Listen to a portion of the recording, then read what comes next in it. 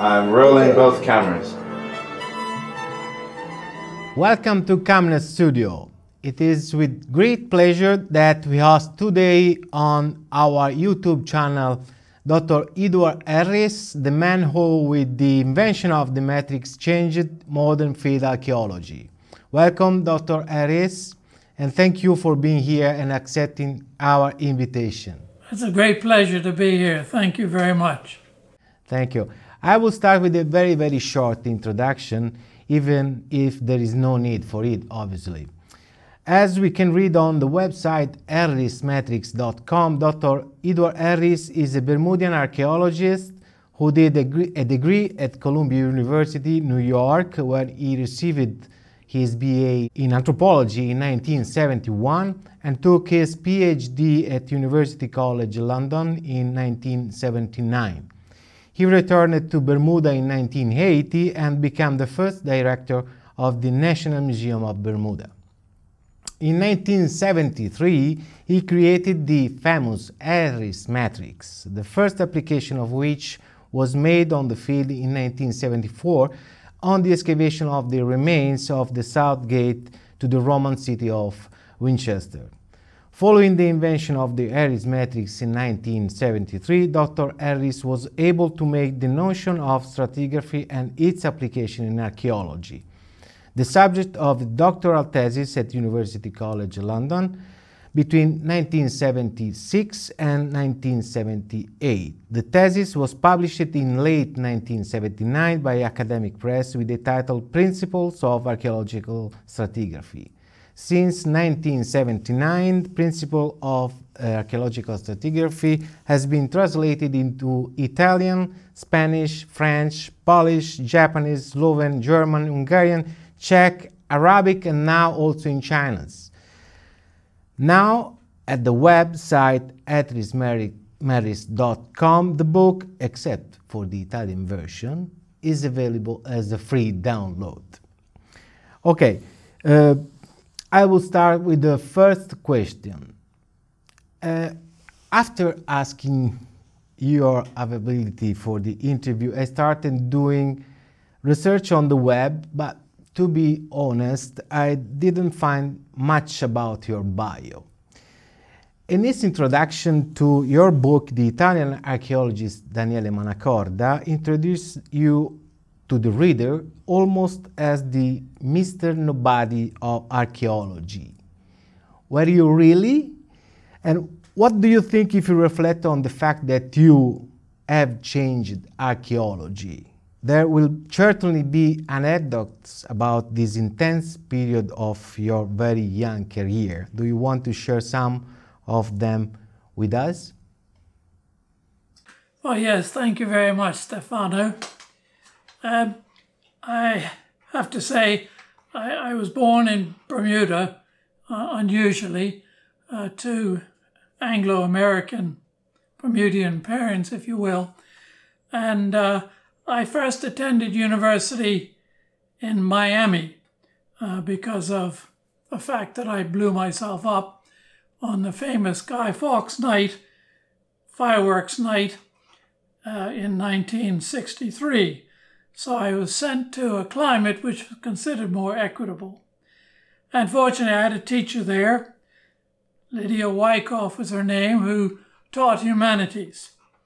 And she said that if you liked the idea of archaeology, you could go to England and they would pay you 2 and 6 a day, about 50 cents in those days, to volunteer to do archaeology. But they also gave you somewhere to live and 2 meals a day. So I dropped out of university because this sounded interesting and arrived in Winchester, England in the summer of 1967 to begin what turned out to be a career in archaeology. I found that because growing up in Bermuda, particularly in those days, people were relatively poor here in a way, and you learned how to do everything yourself. So when I arrived in Winchester, I was already well schooled in how to use tools and things like that, operate equipment, repair stuff, and so on. So archaeology, of course, is full of industrial components, if you will, machinery and various things that you have to know how to operate, including a trowel and a shovel. So I set off. My first site that I worked on was the burial spot of St. Swithin in the front of what was the original Anglo-Saxon cathedral, later replaced by Winchester Cathedral of song fame, the present Norman edifice at Winchester. So 1967 was a rare year in England. It was a beautiful summer, very little rain, and the archaeology was wonderful, as in retrospect was the highly stratified nature of the site that I worked on that summer. So I think you can say by the end of the summer of 1967, I was taken by archaeology, and particularly by the business of excavating, of constructing a site in reverse by stratigraphic excavation. And so for the next 5 summers, I came to Britain every year from university in the United States and continued excavating on various sites from prehistoric ones to Roman and medieval. The last site I worked on was the Bishop's Palace at Winchester, which was a wonderful, wonderful excavation. We started in 14th century levels and dug straight through into the Roman period, where in one of the final days in 1971, I stood on a Roman tessellated floor and had one of my diggers remove it from underneath of me. And as I said at the time, we are the Romans. We are the only people that were there.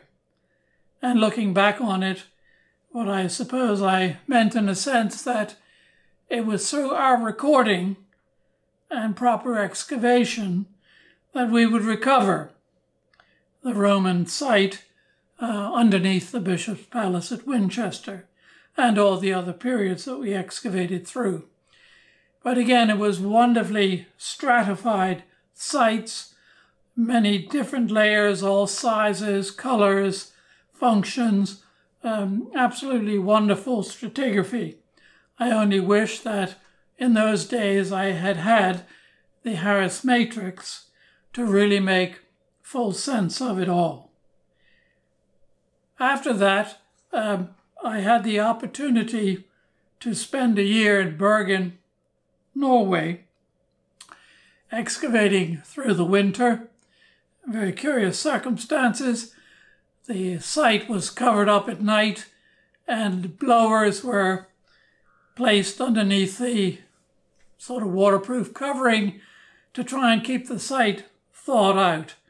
But as often happened, when we started again in the morning, the first 10 centimeters of the site was frozen, and so we chopped through blocks of frozen stratified deposits, and on they went onto the spoil heap. But it was a wonderful site, absolutely full of timber remains, as the town of Bergen had burned every so often, and the fire usually stopped without destroying everything. And so you dug through successive layers of the burnt out town. Compared to Britain, where if you found a piece of timber, all the work stopped. This was a fantastic find. In Bergen, we were chainsawing through timbers that made up the houses, so a different type of archaeology. But what was important about going to Bergen was they had a different method of recording. And so, having been brought up in the Wheeler system in Winchester, you began to question which was the right way to do things. Was the way they were doing in Scandinavia the correct way to record stratigraphy, or was the Wheelerian way the correct way? So it started a process of questioning that would continue for some years. But anyway, during this year there, David Clark, a professor from Cambridge University, famous for his models, came and gave a lecture at the University of Bergen. And it all sounded very exciting, so I applied to Cambridge University, only to receive a nice reject button. So I went back to Winchester to do some post-excavation work early in 1973.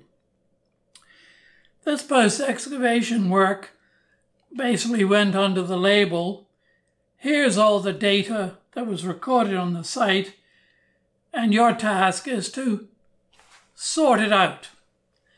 We now know what that means is to make the stratigraphic sequence that should have been made during the excavation, the only time where it's really easiest and best to record the stratigraphic sequence, now, as we know, in the form of a Harris matrix. So off I set. There were some 70 site notebooks, several hundred intense, complicated sections and horizontal plans. And your job was to phase this material, as Kathleen Kenyon had begun to suggest in her book, Beginning in Archaeology. And so to phase this material, in effect, you were trying to create a stratigraphic sequence, but no one called it that at that time.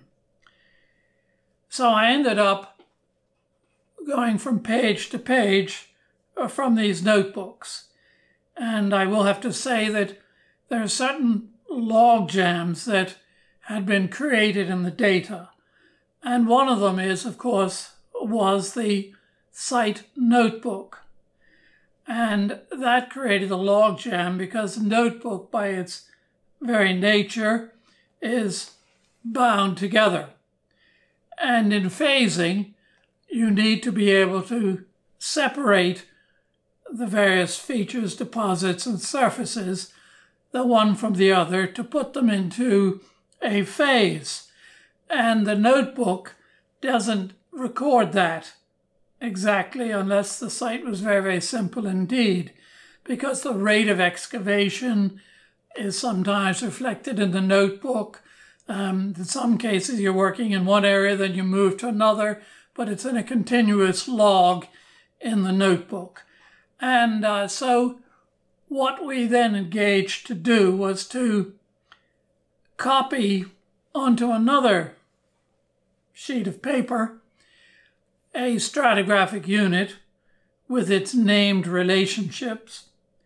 And then you had to search for the nearest neighbor, if you will, and assume that that fitted into that particular phase, or at least was in some sort of stratigraphic order. And the problem with this is that it's verbal, it's written. And be you an Einstein or otherwise, by the time you've got to page 5 or page 6 in your rewriting, you simply cannot remember the relationships that you read about 5 units previous or 5 pages previous. So I started making drawings, sort of spaghetti junction drawings, that would indicate visually somehow where we were going.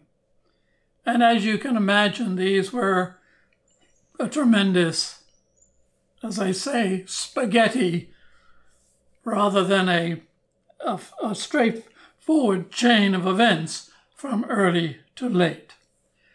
And I felt that if I could perhaps see these a bit more clearly, I would be able to sort things out. And so on the evening of 28th of February 1973, I was working late with a piece of graphed half-centimeter graph paper on a drawing board with a blank piece of paper on top of it to try and make the spaghetti junction diagrams, incipient stratigraphic sequences, more orderly so I could see where I'd been and where I was going. And for some reason, I started doodling on the paper, the clear paper, and started making little half-centimeter rectangles with spaces between them. And after I had a small block of these, it just came upon me, an epiphany, if you will, an artistic realization that I had something that could be used to insert the stratigraphic information. So I labored quite late into the night until I had a whole sheet of these little rectangles, which I in jest called the Harris matrix. Not that it was anything to do with mathematical material. It was just a matrix, something you could put information into. And on the sites I worked on in Winchester, I worked partly under the supervision of Martin Biddle, who was then the head of the Winchester Research Unit, which had done a tremendous amount of archaeology in Winchester. He was a very good excavator, although had to spend most of his time as a manager. But he was out of town for a couple of days. But when he returned, I showed him the matrix and said, I think this is something, it will do such and such. And I don't really know that I knew what I was talking about, but every argument his sharp brain brought up, I was able to turn aside in a way. Anyway, that was that. It then took 5 years to figure out, in the old classic early computer phrase of garbage in, garbage out, as to what archaeologists were not doing properly in archaeological recording, so that the information we put into a matrix drawing was coming out in any sort of a decent fashion. And part of this was because when the sites were recorded, it was all verbal or in drawings such as sections. And in many ways, the two didn't match up because section drawings were often done much later than the excavation and the recording. And so you could never be quite certain whether the information you had in a section really matched up with the information in the notebooks. So it was a major problem, the way in which things were being recorded. And it took 5 years to get through a number of log jams to figure out what needed to be done so that you could leave your site at the end of the excavation with a proper and complete stratigraphic sequence. Now, again, we were also locked in retrospect to our recording methods because archaeologists are diggers. What we do is dig. And our terminology was largely based upon what you could dig. So the main features, stratigraphic features on an archaeological site were called layers. And in fact, the first Harris matrix on the bottom left-hand corner, it's called a layer chart because, of course, most of the stratigraphic units recorded on these sites were deposits. Now, there were occasional surfaces recorded, and these were called features. I think the incipient understanding there was that features were called features because they disrupted the normal deck of card superposition of layers, and they had to be singled out for other types of recording. And of course, this is to say at the same time that individual surfaces were not recorded because, of course, you can't dig them. They're invisible, they're like time, they're immaterial. Surfaces do not exist unless you make a topographical plan of them. So we were stuck being diggers, and we concentrated on digging the deposits. And quite often, of course, we dug through the surfaces before recording them, because in most cases, there was no reason to record them. They weren't a tessellated floor or mosaic floor, something that obviously needed recording. But a surface of a layer of sand was not considered to be relevant. This all changed thanks to a friend of mine, Dr. Lawrence Keene, who I met one day in Winchester, and we were discussing matters of recording, and he said, well, you really need to record every surface on an archaeological site. And this seemed to ring a bell. And so with later Dr. Patrick Ottaway, we tried an experiment on a prehistoric site on the edge of Winchester. Patrick was doing the excavating, and I said to him, look, what we'd like to do here is before you excavate a deposit, you must record the surface as you understand it. And the most important thing is its boundary, how far the surface of the sand extends, or whatever the layer was, before you excavate it.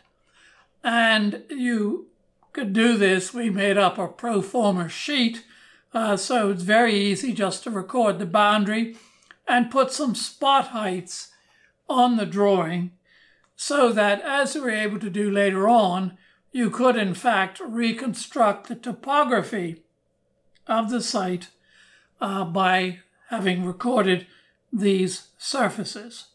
So this was all done by hand, and the extraordinary thing was the efficacy of it was proved at the end of the dig when we were able to take all of the plans and overlay them on a fixed point, as it were, and then sort of go like that and watch the topographical history of the site build up through time.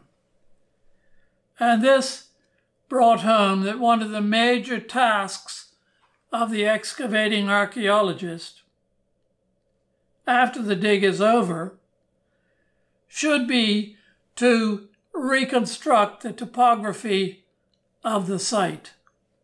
And I would venture to say that unfortunately, even today, there are many sites where surfaces are not fully recorded, and you cannot reconstruct the topography of the site. This is a major disaster for history and an embarrassment for archaeology, in my view. But to come back to the development of the matrix, or more correctly, the development of principles of archaeological stratigraphy. So after we excavated, Martin Biddle and I did it, we excavated the South Gate site. I made a stratigraphic sequence for it almost immediately upon the end of the excavation. That was eventually published, but again, that was significantly under-recorded because we had yet to fully recognize that we had to record every surface of every layer or deposit, and of course, those surfaces such as ditches which have no deposits, but result in the destruction of pre-existing surfaces and deposits. So the Southgate site is probably under-recorded by about 40% or whatever it is. And indeed, most of the excavations of that period, you could say, were probably under-recorded anywhere up to 51%, because of course there are always more surfaces on any archaeological site than there are deposits, because you always end up at the end of the day with a surface that you don't excavate, be it geological or whatever it is. So you're always going to have more surfaces than deposits. So I tried to garner more interest in this in Winchester in doing another experiment, but there were no bigger digs going on at the time. So I approached Brian Hobley and the archaeologist at the Museum of London. And we had a seminar, and I said, now what I would like you to do on the great GPO site, General Post Office site opposite St. Paul's Cathedral, I would like you to experiment with the recording system which I'm now going to lay out for you. And the most important thing is that every surface should be individually recorded. It should be on a separate piece of paper. Every surface and every deposit should have its own, what they eventually called single context, its own sheet of paper, separate from everything else, so that at the end of the day you could shuffle these, which you can do so easily now on a computer. You could shuffle these into the phases in which they belong, because of course the rate of excavation or the chronology of excavation is not going to be the same at the end of the day as the stratigraphic chronology of the site. And so at the end of the dig, you have to turn things back and work from the earliest to the latest. So they kindly did this experiment for 3 months, and we had another seminar at which it was agreed that everything we had predicted for the method proved to be so. It made the digging process more efficacious, faster, and more stratigraphic. And so this was adopted in London and eventually adopted in other places. As I noted, the main fly in the ointment was the question of surfaces. And that was eventually fully resolved. And from there, I moved to do a PhD at London University, because I intended to go to the United States to work, or Canada.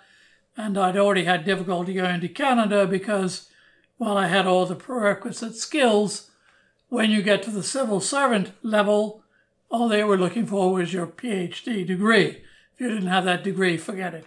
Anyway, I went up to, thanks again to Lawrence Keane, I enrolled at University College London under then eventually Sir David Wilson and James Graham Campbell, who weren't at the Institute of Archaeology but across the road at University College in the Department of Scandinavian Studies, which was kind of ironic given my time that I'd spent in Bergen.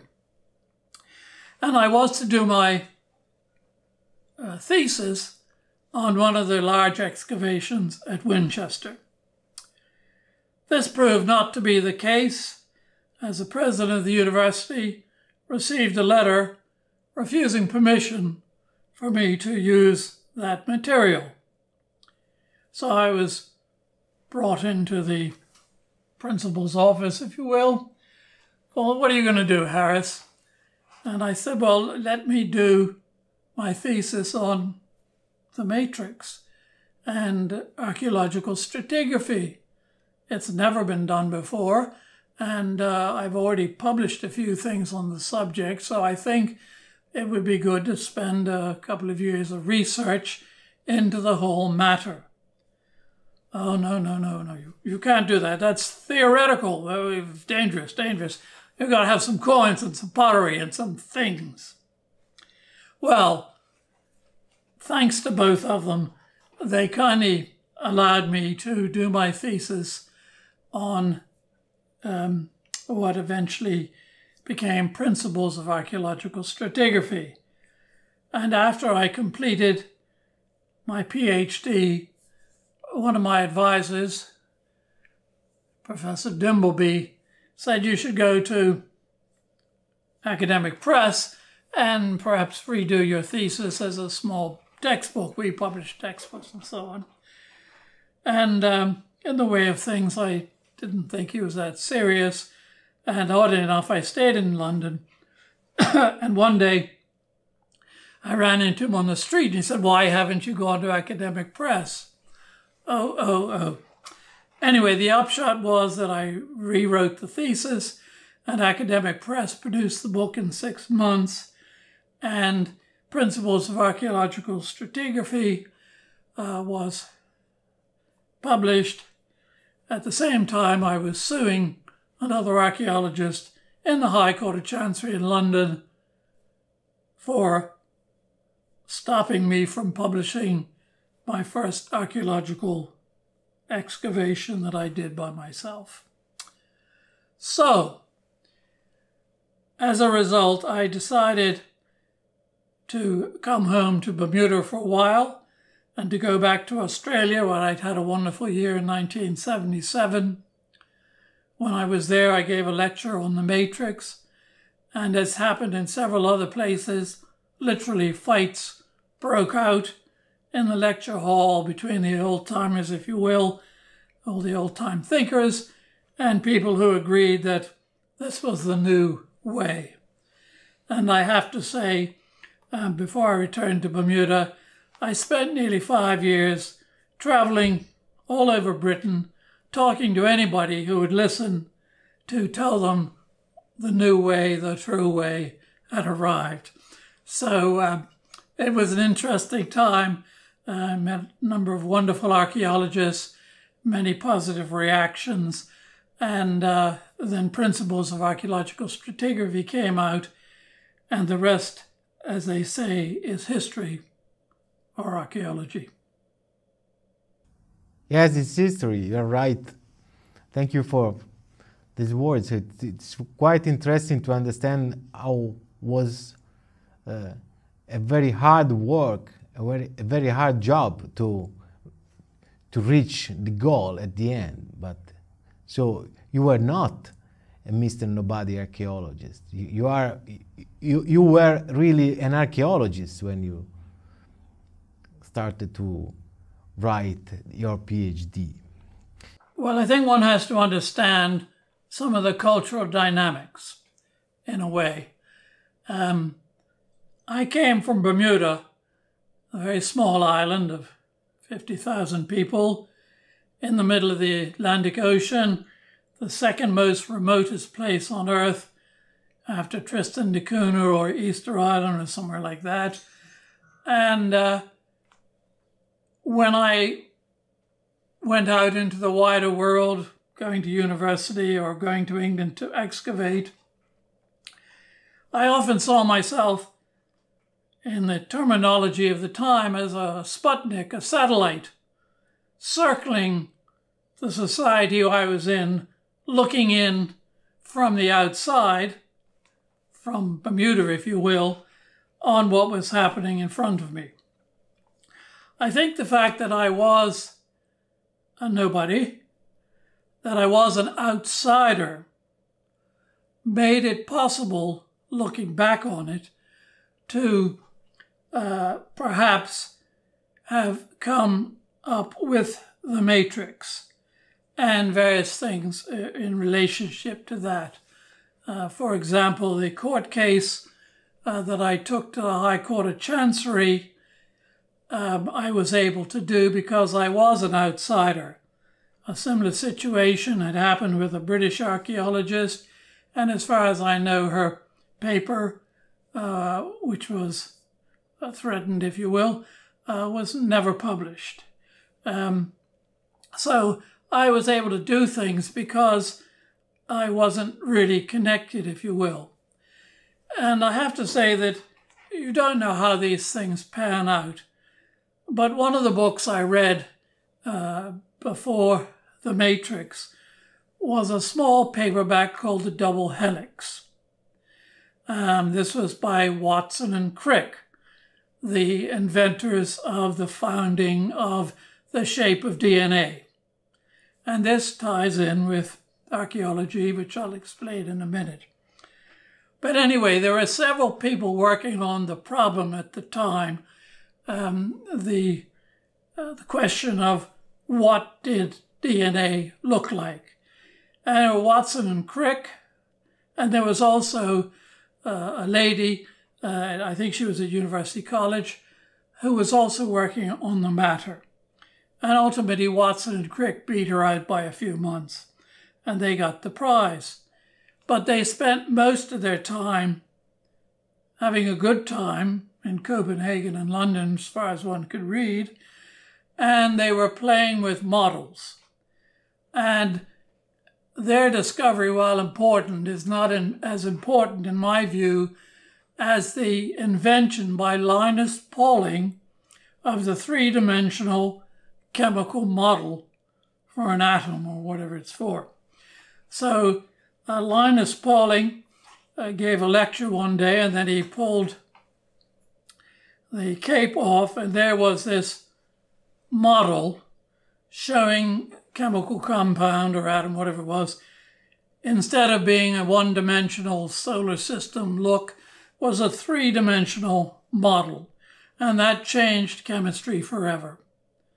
In my view, the matrix mirrors that, except that we have a four-dimensional model because within and between and throughout our model is time.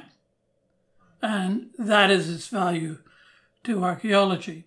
So I read this book and thought, well, that's the way to do it. I'm a lazy person by nature.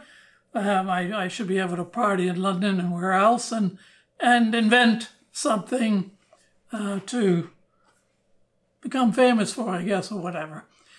Anyway, who knows how these things affect you or whatever, but in some ways, I think that lurking in the background was Linus Pauling's three-dimensional model, the model of that eventually you see of the DNA, that lies in the background in terms of the creation of the matrix and true stratigraphic sequences for archaeological sites.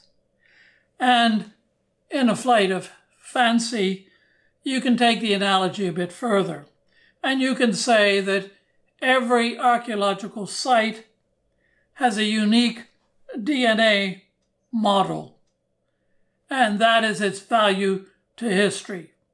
Everyone, every site, everywhere has a unique stratigraphic sequence, its own, very own DNA framework, which illustrates the life of people on that site over hundreds of thousands of years.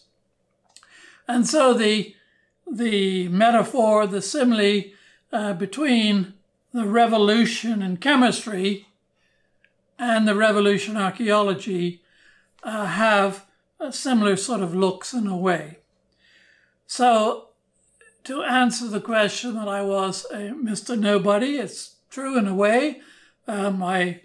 I didn't come from Britain. I wasn't embedded in the British archaeological structure, and but that probably gave me the leeway to do what I did. Of course, had I stayed in Britain, I would have become embedded in the British archaeological system and might have risen to the top of the heap there or whatever, and might have become Mr. Somebody. But I decided to return home to Bermuda. Had no intentions of staying here. I was going to go back to Australia, and I made the decision to become the first director of what became the National Museum of Bermuda, which I ran for 37 years. My greatest regret is that I stopped excavating and eventually became an onlooker, encouraging and make it possible for other archaeologists to do underwater archaeology and land archaeology at Bermuda, where, like anywhere where people have settled, there's a great deal of archaeological remains, which of course is the only true aspects of history that you can rely on, especially if they're excavated stratigraphically and true. So, yes, I was not connected, and it's kind of interesting in a way that as a Mr. Nobody, not one learned archaeological society anywhere in the world has given me an award for what I seem to have created, which is the revolution in archaeology in terms of excavation and recording, which is our basic function as excavating archaeologists. So that's how it went. I don't regret any of it, and being at home in Bermuda did allow me to continue with, at a distance, stratigraphic work to assist people to make publications of the book. I eventually bought out the publishers because they wouldn't do a paperback. They did a second edition, but it was always very expensive. So we bought them out, and with my friends from the University of Vienna, Dr. Wolfgang Neubauer and Klaus Locker, we set up the Harris Matrix website in 2003, and I think now there are 10 translations plus English of the book and the later practices of archaeological stratigraphy available for free downloading. And so it's gratifying when you get a very nice comment on the website saying, like, this is the Bible for archaeology. Every archaeologist have one under their pillow, and so on and so on. So I remain in the shadows, but that's okay. It's not important. I'm not important. What's important is that our archaeological work should be done properly and competently.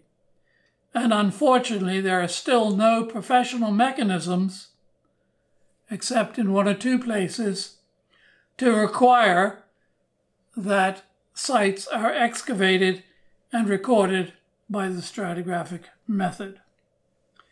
And to bolster that, I recently had an email conversation with someone in classical archaeology, that is to say the archaeology of Greece and Rome perhaps, who was of the view that people are still excavating, in some places, excavating sites like they used to do in the 1950s, including following the walls by destroying all adjacent stratification without proper record, and so on. So ultimately, I think the profession has to face this matter, which eventually is going to end up in a court of law, particularly when it comes to sites excavated to reveal acts of genocide and what have you, which is where some of these cases are going to go into courts of law. And I believe that we can demonstrably show that the correct way to excavate these sites is not by arbitrary methods, but by the stratigraphic method. And anybody else who's doing it by arbitrary methods should lose their case in court. But within our own profession, we need professional guidelines. I would point out, for example, one learned society in the United States has dozens of pages of dealing with native peoples and their archaeology, and not one paragraph about how archaeologists should conduct themselves on archaeological digs. So just to round out again, I suppose I am a Mr. Nobody, but that's okay. I have some good friends. I've met wonderful archaeologists all over the world. In recent years, I've been invited to talk in various places. And I have to say the strongest support I've had over the years really comes from Italy and Spain and Mexico to a degree. That's not to say a lot of other people haven't helped and done things all over the world, but I have to say, as Italians, you were one of the first overseas, that is to say outside of Britain, to adopt the method and to test it. And your edition of Principles is still in print, I believe. It's probably the longest running edition worldwide, still in print. So there we are. Mr. Nobody gives you his view. So next year we celebrate the 50 years since the creation of the metrics, And the criticism of the metrics have historically always belonged to two different strands. That of geologists for issues related to the formation of the strata, and that of the medieval archaeologists, most of the Italians, for the application of the metrics to the wall structures. But for the rest, stratigraphic anonymism seems to prevail between the scholars. Which is suspect, do you think? For some, the matrix is brilliant and unsurpassable. For others, it's too simple that it suits us because everyone knows how to do it. After so many years, the question is, why the matrix has always remained in use practically without ever being modified? Well, I come back to the question of ethics, if you will, in our profession. And it's always been my contention that if you are a good stratigrapher, as an archaeologist, you don't even have to excavate, but you can still be a good stratigrapher. You can understand what it's all about. You can read stratigraphic sequences. And as with a financial auditor, a good stratigraphic archaeologist should be able to go anywhere in the world, look at any site records or excavations, and within 5 minutes say, you're doing it right, or your books are in complete disarray, and we can't give you a qualified, we have to give you a qualified statement on your financial statements, if you will. This is because stratigraphy, stratification, and stratigraphy is everywhere the same in terms of units of stratification. The cultural context is secondary. Of course, it's very important. It's obviously important. It's the DNA, the cloth going onto the DNA skeleton. But stratigraphy and stratification is everywhere the same. There are two components, or three if you will, two types of surfaces and deposits. And of course there are different types of deposits. A wall is different than a layer of concrete or whatever. But everywhere stratification is the same. And stratigraphic principles also apply to other things that you do. If you're a motorcycle enthusiast, or you like taking apart your lawnmower, you have to take it apart in reverse stratigraphic order, and you have to put it back in stratigraphic order, or it's not going to work. So when the matrix began to be seen in the public eye, there were people who objected to it. Some of them were geoarchaeologists, and some of the most vociferous were actually archaeologists. I was never published in the United States, and the one paper I did send in one time had a comment on the bottom. I've kept it, and basically it was like, this person should be run out of Dodge. Put him on his horse, get him out of this profession. He can't do this. And I was talking about surfaces and the importance of surfaces. The problem has, in my view, very much dissolved. The geoarchaeologists have appreciated that their objections were talking to one aspect of stratification, to a large degree the innards of deposits, where I was talking to the totality of stratification and stratigraphy and the creation of stratigraphic sequences. I will say that one day geologists in soft rock geology will use the Harris matrix because it's already a proven system to show stratigraphic sequences. It doesn't matter whether it's natural deposits or made by people or whatever. It's stratification. You could even use it in very hard rock. But geologists, to a degree, are still stuck in the mode that we were in before the matrix. That is to say, the section is supreme. The section is the way that you show the stratigraphic sequence. And so even now, the geologist will show you a cut through the earth, and basically they will say that's a stratigraphic sequence.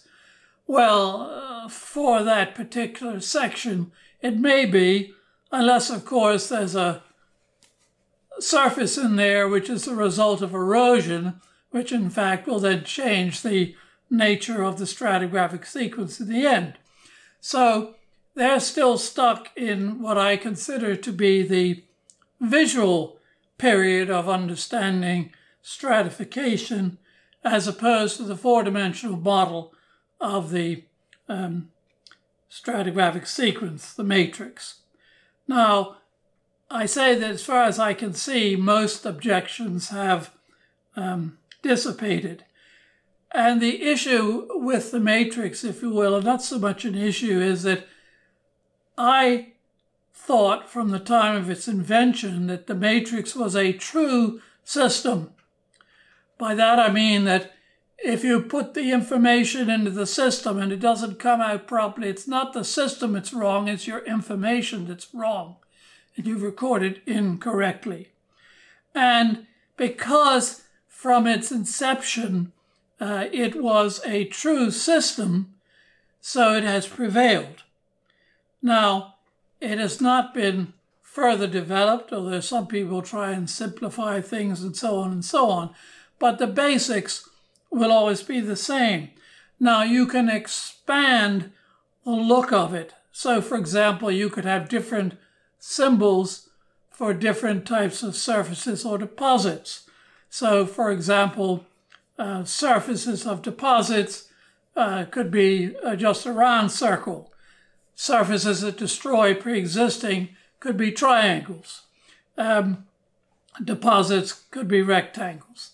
And you can color them. You can do all sorts of things, particularly now on the computer, to make them more visually readable. But the basics remain the same. Things have to be in stratigraphic order, with the earliest at the bottom and the latest at the top. And in the Structure of Scientific Revolution, which is an old book now, but one of the tenets that the authors made for that book was that sometimes it takes the removal of previous generations for new methods to be accepted. And I regret to say that it seems to some degree that is what has happened in archaeology. So it's taken a long time for the revolution to take place. Now, again, this ties into the cultural nature within archaeology, wherein in earlier times the director was the supreme individual. it was the director who decided this, who decided that, who would look at a tray of pottery and decided what the date of the deposit was, and so on and so on. Whereas in true stratigraphic working, the most important person is the person doing the excavating and doing the discovery and doing the recording. And some people object to what they would consider to be the rote nature of recording using the matrix system. But that is certainly better than the unprincipled and undefined nature of recording that existed previously, where directors often made up their own system in the absence of a universal system, and of course left you behind with things that you had to then bring in a hieroglyphic expert to decipher and decide what on earth was happening on that archaeological site. So because stratigraphy is everywhere the same, the methods of recording it are of universal application and can be done without regard to the cultural context, and can be done without the regard to the cultural content of a site. I could go anywhere in the world and competently excavate a site without knowing anything about the pottery that's coming up in the deposits or the coins or whatever. I could competently do my job. So while people object to this because they think it's sort of rote, but in a way that's part of our job. And what it has done is made the business of recording more efficient, very fast, leaving you all the time that was wasted previously trying to sort out, to make a stratigraphic sequence after the fact, usually impossible, to spend that time then doing the cultural research and the interpretation of the stratification, reconstruction of the landscape, and of course the study of the contained remains, be it the house, a wall, or artifacts coming out of deposits. And I'll have to say that, again, this comes back to this fundamental question, or this fundamental tenet, that one of our important roles is to reconstruct the topography. Now, if you look at books on landscape archaeology, there's very little in them about the fact that landscape archaeology begins on an archaeological dig. And once you've finished digging, you should be able to reconstruct the landscape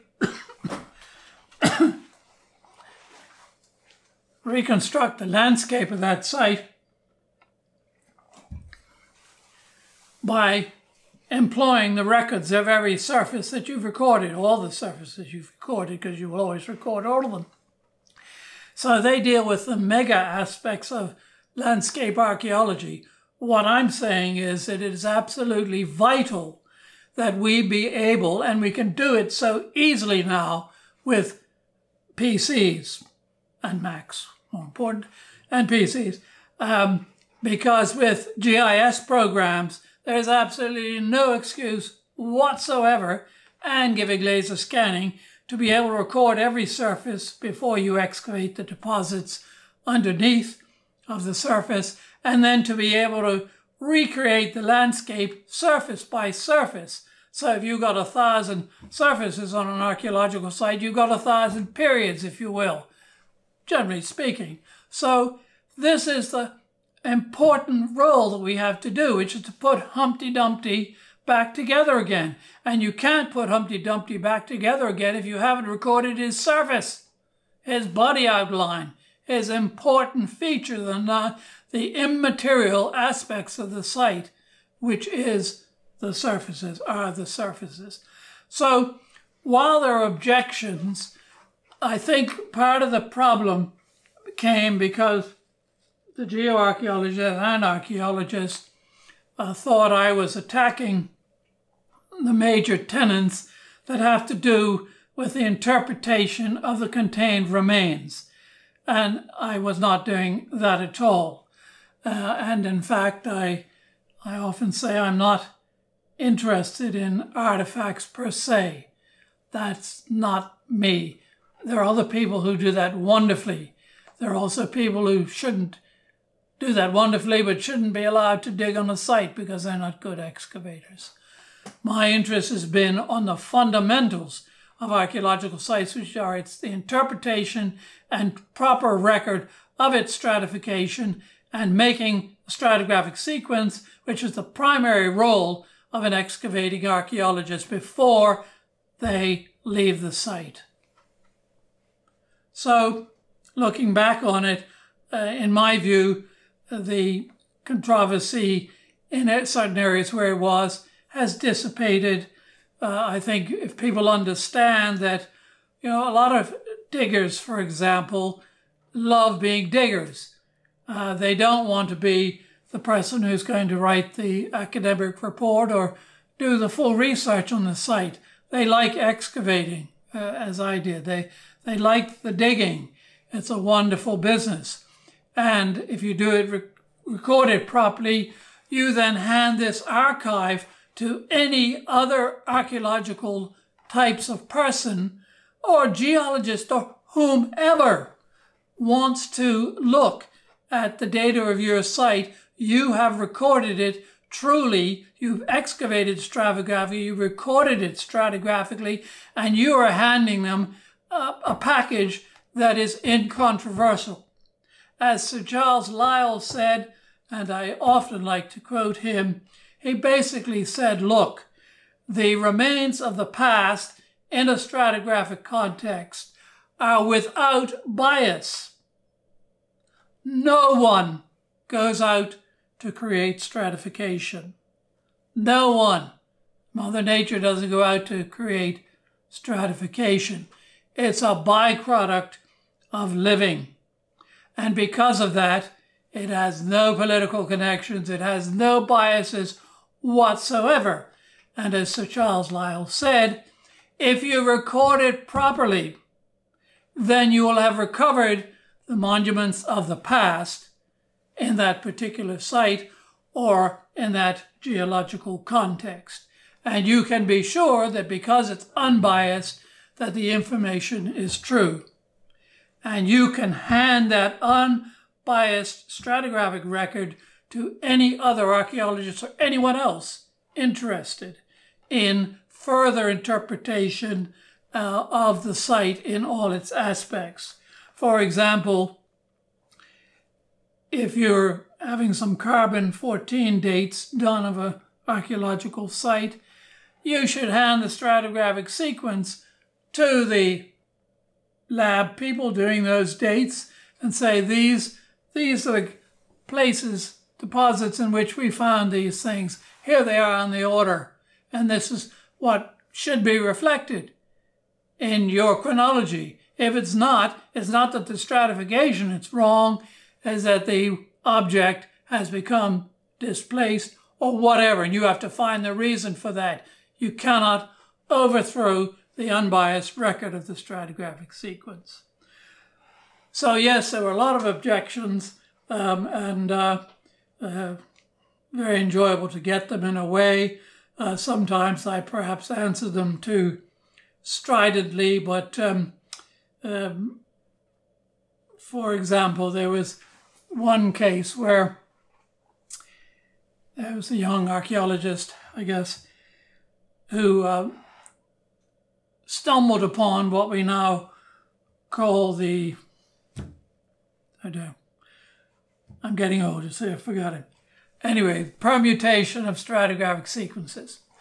This is a whole area which I'm not sure how much is being done because I don't have my ear to the ground being in Bermuda and so on that one would like to have. But there are people like Dr. David Bibby in Germany who have written about this. But basically it's a whole new area, not new, but it's a whole area where the stratigraphic sequence can permutate, but only not to change any relationships, but it can be stretched or contracted depending upon the artifact content. it's a big issue. But now, of course, we have computers that can juggle information for us at high speed, and so on. But at the end of the day, you've made your stratigraphic sequence. You've looked at the artifacts contained in it for some absolute dates, so that, the things in the Roman period sink to the bottom and the medieval are at the top or whatever. And once you've done that, you can then rearrange the surfaces of the site or bring them into phase periods, and then they can be made into composite plans for a phase or a period. And I suppose that's an aspect we ought to mention as well now. Just to harken back, when we were doing recording at Winchester, the only surfaces that we would record were what I call composite plans. And at some point, the director decided that a surface that you'd excavated to should be recorded. And well, it wasn't said in those days because we didn't know what we were talking about, but the assumption was that if you recorded that surface was a true period or phase surface at the time, rather than an accident of excavation, and should be recorded. Of course, it took a long time to do this. Excavation stopped for a week or whatever, depending on the size of the site, while these huge plans were made. Well, composite plans are just as bad as notebooks. They put things together that you cannot take apart, particularly in the case of plans, because if you try and take it apart, there's going to be a data gap underneath of the thing that you take off, because you didn't record any surfaces underneath of it. So these composite plans are deadly in a way because they should be made after the fact. Now, of course, if you come across something like a Roman mosaic floor, you obviously record that to the nth degree with photography and drawings and whatever else. But that's a different kettle of fish. For most surfaces, you need to record its topography, and that's it. So I think the controversy has largely died down, although there are many people who still insist that it's more scientific to excavate in arbitrary spits. But of course, the problem with that is that you destroy surfaces before you can record them, and your stratigraphic sequence becomes an arbitrary deck of cards shape, and it loses all the variabilities that you will have on most archaeological sites, which is where, of course, the permutations come in, because a development inside a building is different from development outside of the building, and eventually with your phasing, you have to bring them into some sort of accord. And this is where, even if you look at my drawings and my books, to a degree, the logic of phasing was not carried through fully, because what you should see is periods of deposition, say all with rectangles for deposits, and then periods of circles and triangles, which represent surfaces on which people lived, by the way, and that represents the topography of the site at that period. So you're always going to get, when you look at the period, you're going to get periods of disuse when things are buried, if you will, under the concrete floor that I'm sitting on at the moment has been put into disuse so I could walk on it. The surface of that survives for many years more than the deposit, which took a day or two to lay down the concrete.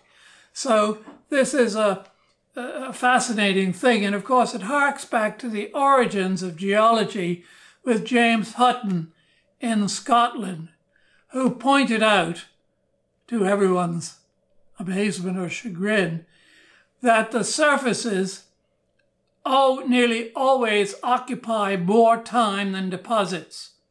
And this became a fundamental of geology and eventually led to his principles of uniformitarianism. But the point is that he acknowledged that surfaces were not only real things, although immaterial, but they occupied far more time than do deposits. So ultimately, your stratigraphic sequences should have sort of large gaps in them, if you will, between the deposits and the periods in absolute time when the surface was in use.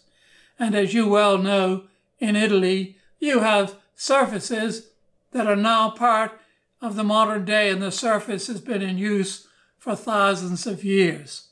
But in effect, it hasn't. If you recorded it today, you're recording the latest version of that surface, which comes down, hits the sidewalk, and then you have a surface of the sidewalk, and on you go. So I think the controversy has dissipated. The matrix remains still going strong after 50 years. And as I say, French, Arabic, and Chinese have, in the last 2 years, have joined the translations because originally the system was true. And there's no need to make it truer. You can elaborate it with symbols and things to make it easier. So, for example, you could have a symbol that represented postals. So whenever you looked at a thing, you could say, that's postal, or that's a grave, and so on. And you say, well, graveyard. So that doesn't interfere with the stratigraphic sequence. That just allows some coding to make things easier to read. The other thing, of course, that one should mention that came out of the experiment in London was the archaeologist said it was wonderful because we built the stratigraphic sequence diagram in reverse on the site hut wall. I have to make some corrections a bit later when we were digging further down. But when you had a new person come to the site, you could take them in and say, here, we started up here. We went down through these layers here now in the 13th century, and now you're down here digging on Roman deposits. That's where you are. And you have to go out and add the deposits and the surfaces underneath of that. So as an instrument for showing people what happened on the site, it became invaluable as well. So I think the controversy is over. The only problem we face now is that we need to have our professional and learned societies begin to insist that if you're an excavating archaeologist, you have to pass some tests to show you know how to excavate stratigraphically and make a matrix. And this doesn't obviate making some section drawings if you like, but so on. But you absolutely have to record every surface. And of course, as you well know now, with GIS, you can make cross sections across the site anywhere you want if you've recorded the surfaces. So it's not that we're getting rid of stuff. We're simply saying you must concentrate on what's important. And the most vital thing is to record the surfaces. The surfaces are absolutely the key to understanding and creating the stratigraphic sequence.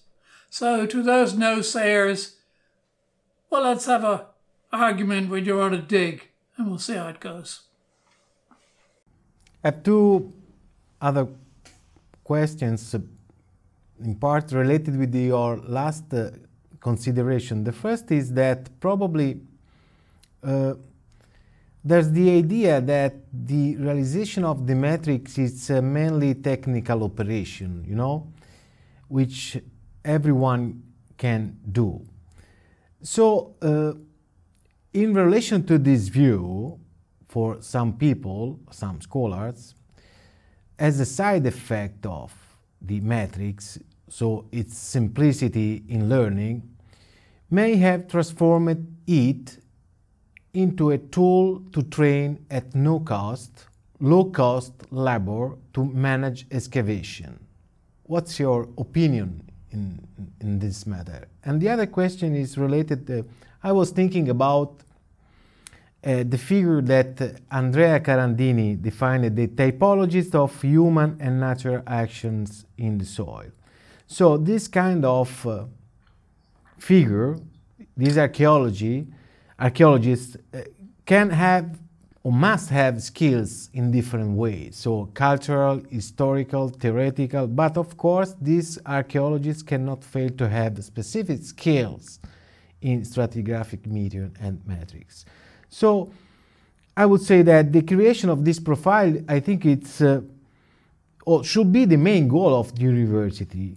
What's your opinion about this? Do you think that the universities are doing this today, this kind of path for students? So do you have any advice for young students of archaeology in this sense? I would say to a young student of archaeology, or indeed anyone, if you can learn to think stratigraphically, it will change your outlook on a lot of the world. The world that we live in is full of stratigraphic entities, not just the things that archaeologists dig up, but the whole business of creating things. For example, you can't put the roof on the house until you've constructed the walls. So that's a stratigraphic process. If you can think stratigraphically, it'll change the way you look at the world. I sometimes find if I'm walking in an urban context, if I see a window being replaced, in my mind's eye, like a cartoon, I see that window popping out and going to its right position in the stratigraphic sequence. I see the world as put together in the right order. And if we didn't put things together in the right order, a lot of things would fall down. Now, in terms of being considered just a technical thing, there's absolutely nothing wrong with technical things. And in fact, we should be teaching anyone who wants to dig to be a stratigraphic technician. And I would suggest we stop telling them they should be all things to all people.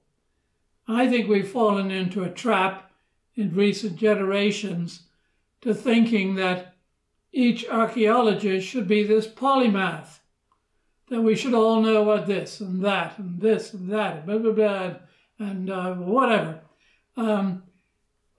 That's all well and good. There's no problem with that. But when you're in the ground facing stratigraphic entities, you have to be a technician. You have to know what you are doing. You have to be able to read the ground. You have to be able to decide when you've finished excavating a deposit and there's new ones underneath of it, which is the latest, where is its surface content. What the matrix did was to make this easy. And there's nothing wrong with things being easy. And not only did it make it easy, but it made the post-excavation work easy. Whereas afterwards, in the old days, post-excavation work was a disaster. As one chap wrote, he wrote a paper called Sites Without Principles. In other words, sites that have been excavated before principles of archaeological stratigraphy appeared in 1979. Many of these sites you cannot decipher because there was no technical attention to the stratigraphy. They were after the artifacts or whatever their emphasis was. And so, in my view, the university should be teaching students about stratigraphy whether or not they excavate, because if they don't know about stratigraphy and stratigraphic sequences, how can you analyze a body of pottery that you've been given from an archaeological site? You have to be able to test that against the only testing pattern you have, which is the stratigraphic sequence. It is the testing pattern for all later analysis, and it's compiled technically. There's nothing wrong with that. Now, what people are insipidly, not insipidly, wrong word, sorry, suggesting is that the excavating archaeologist should be this culturally mindful person,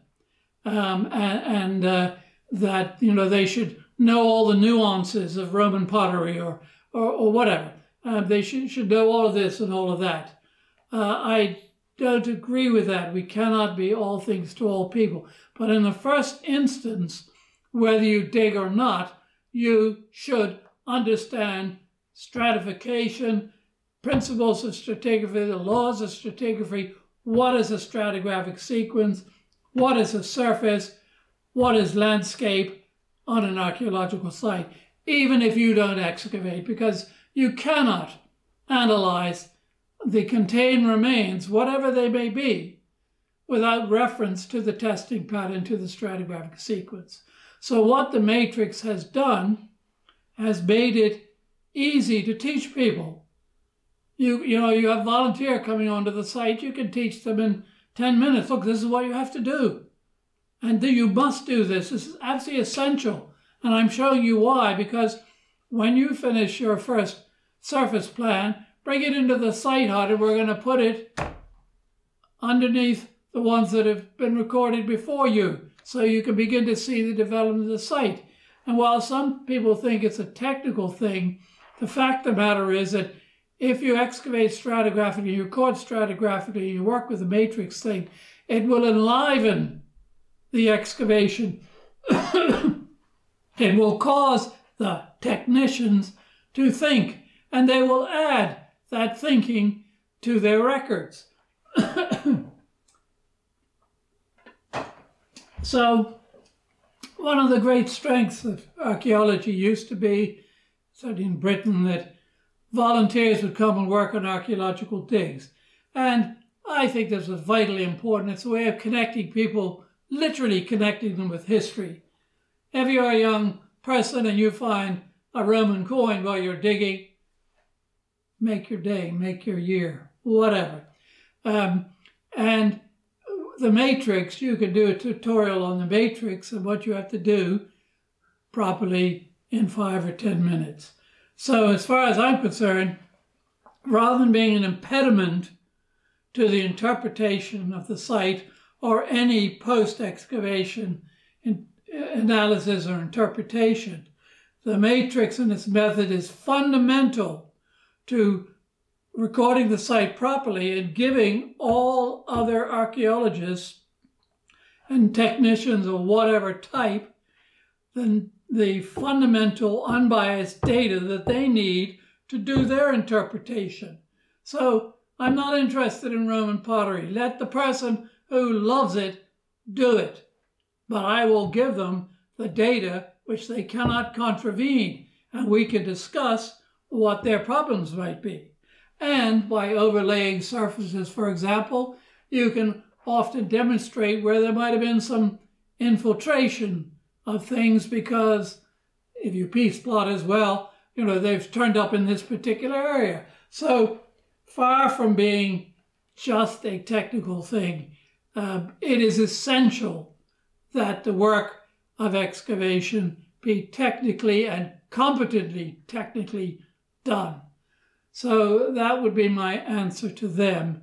And I think the stratigraphic recording and use of principles of archaeological stratigraphy has opened up a whole new world to archaeology in general. And we should be thankful for those people who like to be technicians, who like to dig, rain, sleet, or snow, and who enjoy building the stratigraphic sequence and understanding how the site built up, and presenting you with not only the stratigraphic sequence, but using the surface plans, presenting you with a period for every surface or whatever you like. But not only that, but just giving you a file and saying, if you go through this, you can watch the build-up of the topography, and you can hook that into the deposits where the artifacts came from. By the way. Yeah, because of my experience, I completely agree with you. Oh.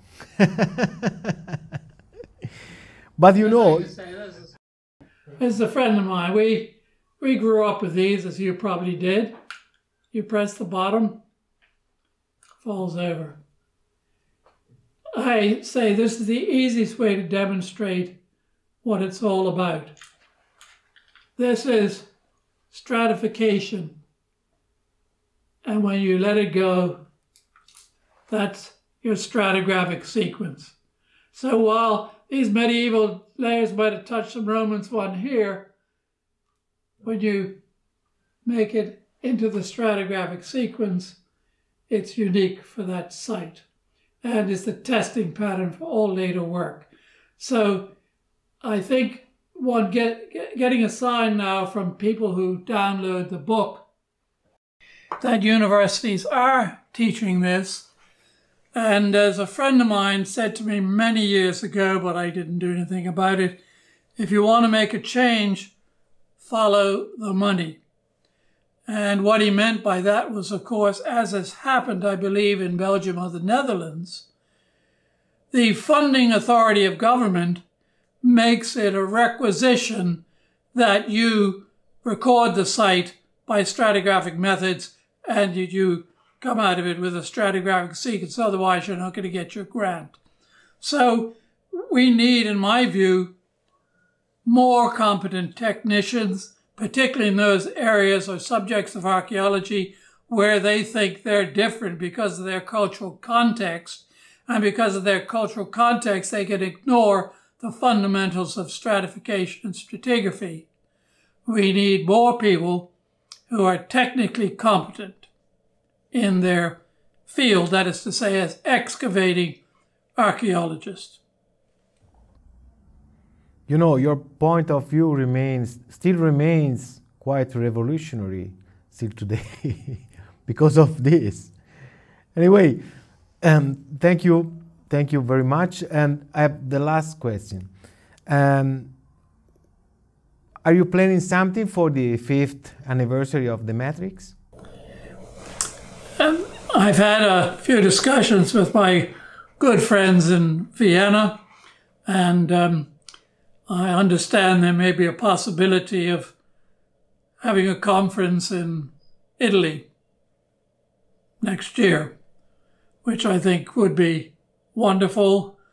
My friends wanted to have something in Bermuda, but Bermuda is a difficult place to get to, and so we might work on this idea with you and your colleagues and my colleagues from Vienna.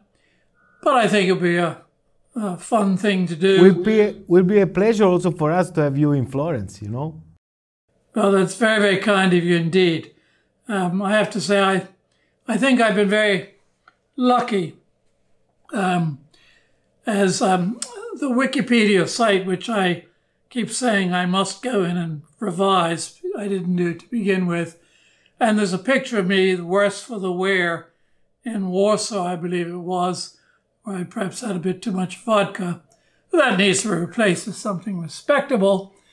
But that's one of the things I would like to do sometime soon, is to simplify the Wikipedia page and perhaps for the 50th anniversary next year. But the profession, generally speaking, has been very kind to me because, of course, the Harris matrix as a name doesn't mean anything. Its real name is the stratigraphic sequence. That's what the diagrams are. They're four-dimensional stratigraphic sequences representing the stratification after it's been excavated and stretched and allowed to float into its correct chronological position in relative time, as if each stratigraphic unit was connected with a string and they're all balloons, and when you took the lid off the archaeological site, everything rises up on its separate stands to show the stratigraphic sequence of the site. So I've been lucky in a way that everyone calls them Harris matrices, but I called it that in jest. But the name has stuck, which has been very kind of people. And I have to say that I do commend all those archaeologists who continue to work with tremendous passion and fever, despite difficult circumstances, wherever they are in the world, to recover the human past. It's an important job that we do. A friend of mine, now deceased in Australia, who was buried in his digging outfit with his trowel, felt that archaeology as an image, or society as an image, was a great bulldozer, and that archaeology was the sharp edge of the blade in the front of the machine. And it is right. We have a very important function to do. We only have a chance to do it once. And if our recording, as Sir Charles Lyell said, is correct, it will be an unbiased record of the past at that particular site, and the stratigraphic sequence will mirror that unbiased records, as will the topographical plans, allowing the site to be interpreted, reinterpreted forevermore, to the gratification of helping people to know about the past. Thank you. Thank you. So I hope to see you next year in Europe. I don't know where, but anyway. And also I hope that in the future we will still have the opportunity to do some other interview on this channel. If you have time, it will be a pleasure for us to host you again here. So I thank you very much. It was really a pleasure for me to have this interview with you. Thank you. Thank you very much. No, thank you, and I hope we can do it again. Thank you. Thank you. Hi guys, if you want to discover more about archaeology and our ancient past from a different perspective, make sure to click on the CAMNES logo here below. And don't forget to turn on the notification bell so you will never miss an episode and join the archaeological community in search of the truth.